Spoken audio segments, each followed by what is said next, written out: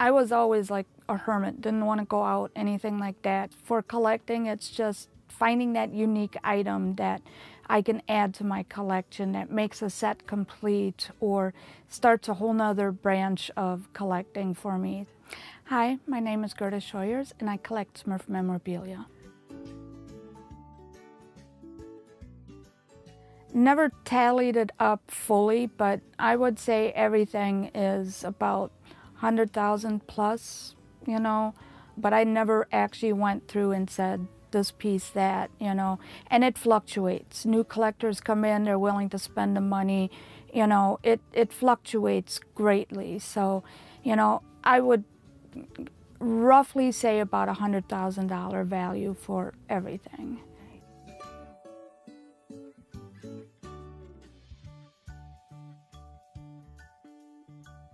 I'm part of a Smurf community online, and a gentleman by the name of Steve Parks had it in England. He was the first one to have it. He shared his collection, and people would say, well, how many do you have? And I'm like, well, I think I got more than him. Well, you should go for the record. I'm like, no, I'm not going for that, no way.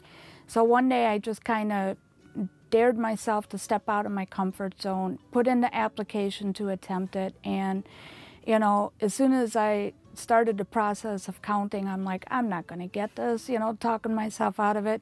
It wasn't until I saw my name on Guinness World Record, until I saw my name on there, that's when all of a sudden it was like, oh my gosh, oh my gosh, oh my gosh. I like literally called my husband up and says, go look at this page. My name is on there. Am I seeing this right? And he's like, yep, you're on there. So these are all the PVC Smurfs, and they're in order of when they were released, starting from the top all the way through to the newest ones. I never expected, you know, my name to be known around the world. I've made some really great friends around the world who've helped me collect a lot of this stuff, made connections, you know, with people that I don't think I ever would have made connections with had it not been for collecting.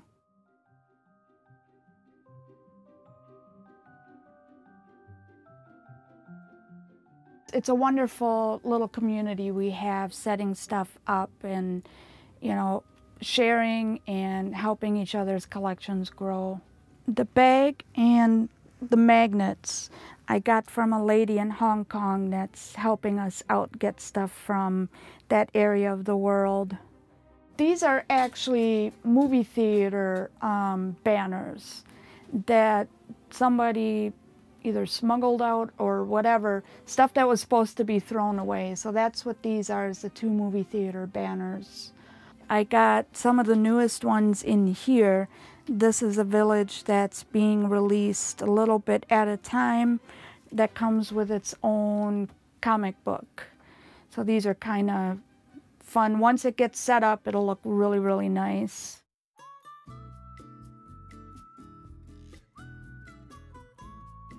When I was little, my brother and I had them as toys, and we used to play with them and everything like that. I was maybe 6, maybe a little younger than that, and we had him as toys, and he started chewing on one of them, and I saw him break it, and I was like, nope, it can't happen. So I gathered everything up, hid it in my room, and just started going out and finding stuff from there.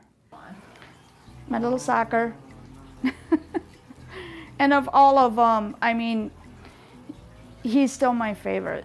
You know, it started it all, and, you know, it's still my favorite. And you could see why I took it from him. I mean, yeah. So this is just one of my binders of animation cells, and I have some of the original backgrounds used in the Hanna-Barbera shows, and these are all hand painted.